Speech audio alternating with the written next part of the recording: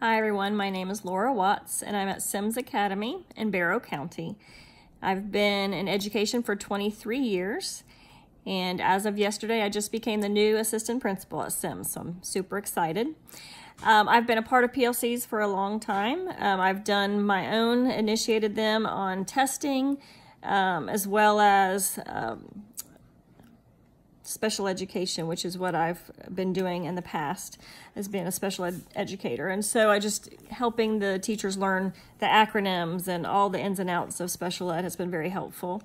What I'm hoping to learn from this class is just how to not make it just sit and get, to make it interesting for the teachers. We want to do a PLC on classroom management this coming year, as well as project-based learning. So I'm hoping that this class will help me in that area.